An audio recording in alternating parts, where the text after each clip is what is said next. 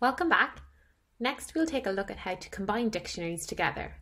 So again, as with lists, we can use this join operator, which is the comma character, and it will merge two dictionaries together. So in this example here, I've got D1 with these three keys and D2 with these three keys. So note all the keys are different.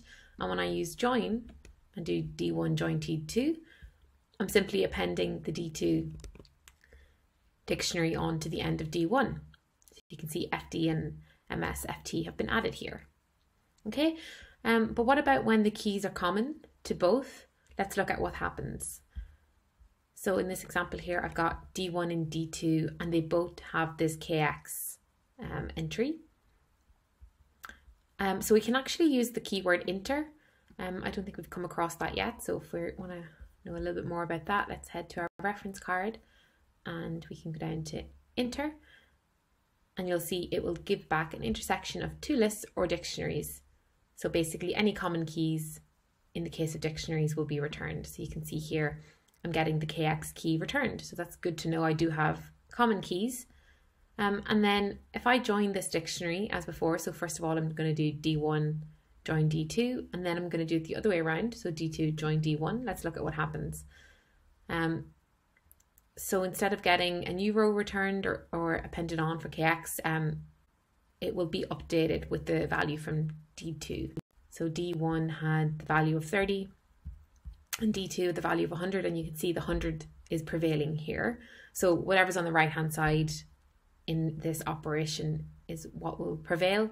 And then if we do D2 join D1, you'll see I start out with my D2 dictionary, which is KX, FD, MRP, Apple and IBM are joined on, and then KX is updated from 100 to be 30. Okay, and we're just showing here these are not equivalent. So have a go with this exercise here, just testing that. And then we look at coalesce. So we've seen this caret character earlier and we used it for the fill operator. So let's just hop over to the reference card again.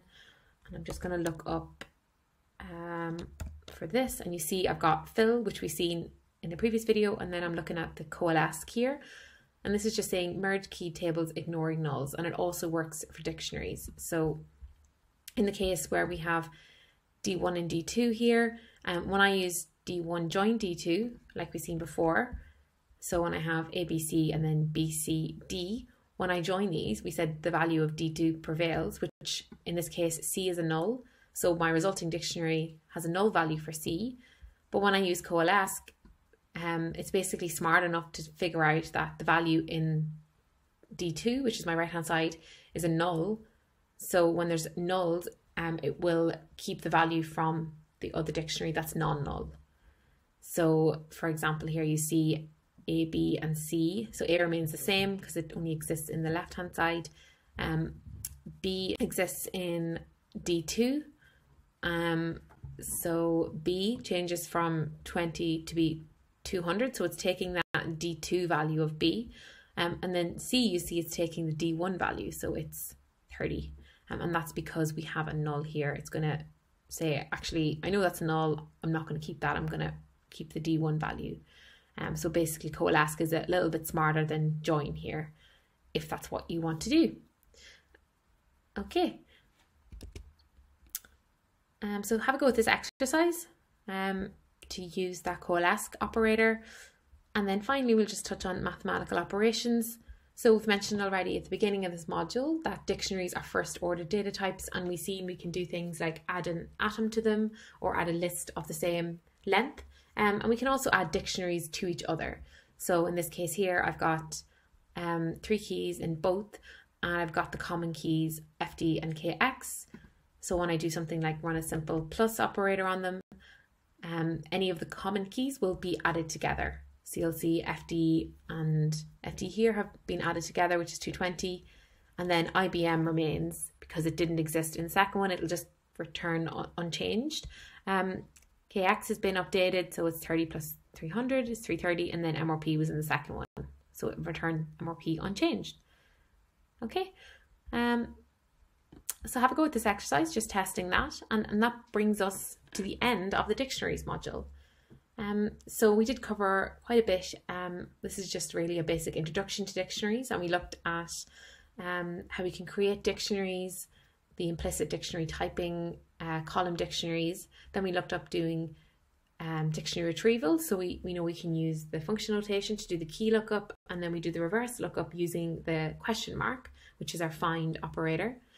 We know we can amend dictionaries, and we've seen a lot of common functionality that we know already from our list module. So we can update using colon, we can remove entries using drop, which is the underscore, we can subset, which is doing the take operator, which is our hash, and then we can append, which looks the exact same as doing update. And then finally in this video we looked at combining dictionaries, so using join and also coalesce, as well as doing things like adding dictionaries to each other.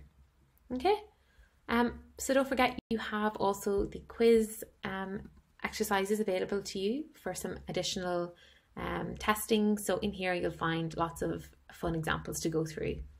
Okay, so thanks very much, and hopefully I'll see you in a future module very soon.